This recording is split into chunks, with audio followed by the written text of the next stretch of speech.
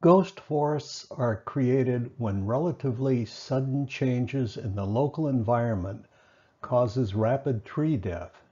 Some, but not all, ghost forests are created by the effects of climate change. In this video, I will explain how climate change can create ghost forests and some of the effects that ghost forests can have on the environment. Some ghost forests have been formed by tectonic activity, earthquakes, and tsunamis.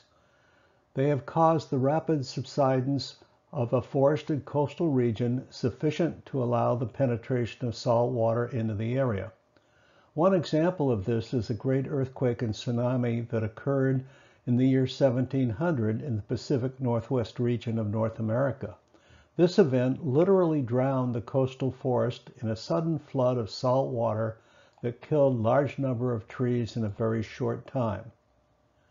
In some coastal areas, sea level rise caused by climate change has been sufficient to cause saltwater intrusion into coastal areas, particularly at high tide.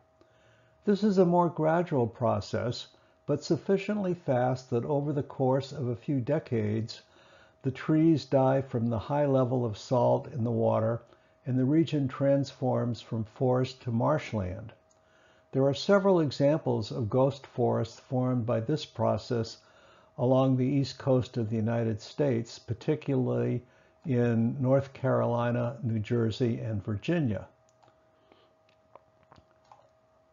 Other ghost forests have been formed by insect infestation in trees weakened by drought and rising temperatures related to climate change. In this case, bark beetles are the enemy. Healthy trees generate resins that limit the effect that bark beetles can have on the tree. However, a tree weakened by drought often can't produce sufficient resin to control the beetle infestation and it dies. Here in California, more than 150 million dead trees have resulted from this process. The ghost forest in this picture was created by the great earthquake and tsunami that occurred around 9 p.m. on January 26th in the year 1700. The 1700 Cascadia earthquake occurred along the Cascadia subduction zone and had an estimated magnitude between 8.7 and 9.2. The megathrust earthquake involved the Juan de Fuca plate from mid-Vancouver Island in Canada, south along the Pacific Northwest coast as far as Northern California. The length of the fault rupture was about 1,000 kilometers, or 620 miles, and the average slip on the fault was 20 meters, or 66 feet. The earthquake caused a tsunami which struck the west coast of North America and the coast of Japan. The most important clue linking the tsunami in Japan and the earthquake in the Pacific Northwest comes from studies of tree rings, dendrochronology, which showed that several ghost forests of red cedar trees in Oregon and Washington were killed by lowering of coastal forests into the tidal zone by the earthquake. The dead trees have outermost growth rings that formed in 1699, the last growing season before the tsunami. This includes both inland stands of trees, such as the one on the Copalis River in Washington shown in this picture, and pockets of tree stumps that are now under the ocean and surface and become exposed only at low tide. The trees shown in this picture died because they were flooded with salt water from the tsunami that followed the earthquake. This picture shows part of a ghost forest in the Pamlico-Albemarle Peninsula of North Carolina. It is just one of many ghost forests along the East Coast and Gulf Coast of North America that have been created by the intrusion of salt water as sea levels have increased owing to climate change. We know from tide gauge and satellite data that the global average sea level has been rising throughout the 20th and 21st centuries, owing to the warming of the oceans and the melting of glaciers. We also know that the rate of mean sea level rise has been increasing in the past several decades. However, we also know from this data that there are large variations in the amount of sea level rise from place to place.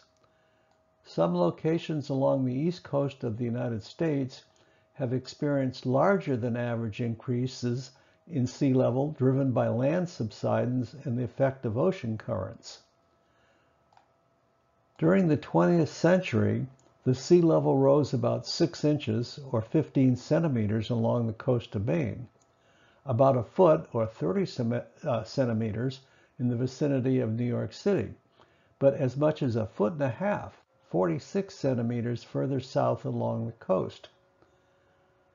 As salt water has moved into these areas, the existing pine trees died over a relatively short time, a few decades, and the area has become marshland as species of plants better adapted to salty water have taken over.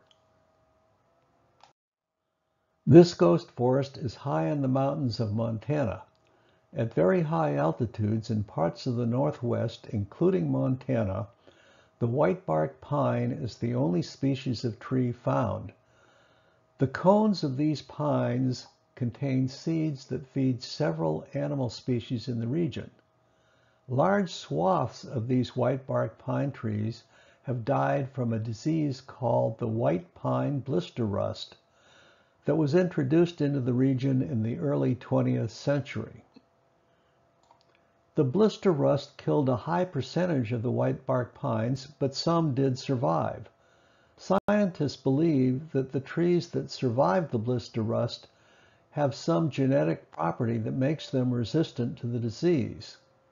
However, in the past few decades, these resistant trees have been falling victim to a different predator, the mountain pine beetle.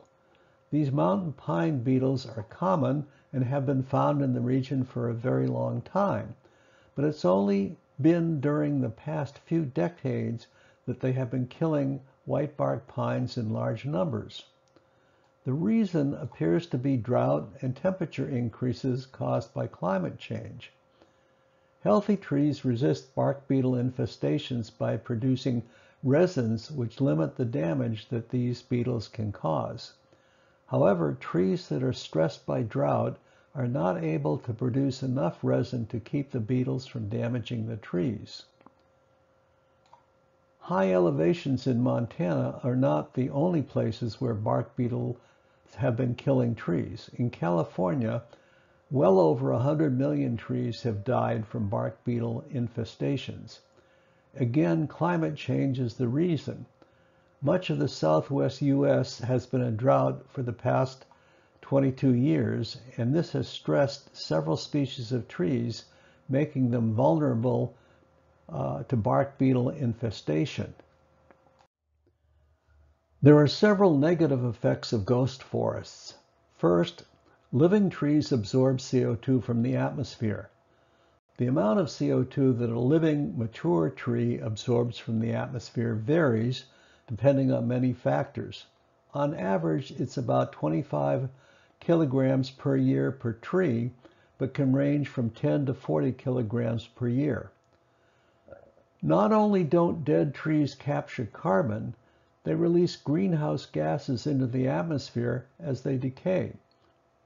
In fact, recent research shows that dead trees in coastal ghost forests can act like straws to funnel greenhouse gases from the surrounding soil into the atmosphere.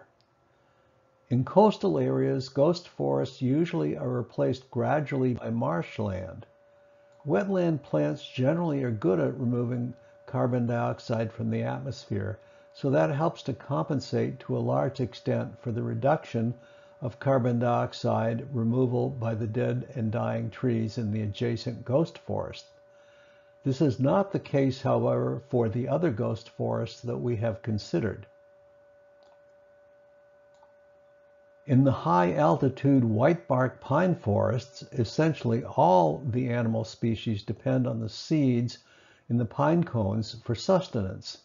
So the death of large numbers of whitebark pine trees in these high-altitude ghost forests has a catastrophic effect on those animals, which include grizzly bears. In addition, the loss of shade in these high-altitude ghost forests causes more rapid snowmelt. This reduces water quality and can have a serious effect on agriculture in those regions. Dead trees also are a major fire hazard. The hundreds of millions of dead trees killed by bark beetle infestations in the forests of the southwestern North America have been a major contributor to the rapid spread of wildfires in these areas. These more frequent and more intense wildfires release very large amounts of greenhouse gases into the atmosphere. There are government programs aimed at removing these dead trees, but progress has been slow because of the costs involved. The dead trees have no commercial value, so the agencies must pay contractors to cut them down and to remove them, and the budgets for this work are limited. In summary, ghost forests aren't merely an indicator of climate change, they actively contribute to it. Thanks for watching. I hope you have found this video informative. Please check out some of my other climate-related videos, and if you haven't done so already, I would appreciate it greatly if you would subscribe to my YouTube channel. Just click or tap on my picture in the circle below.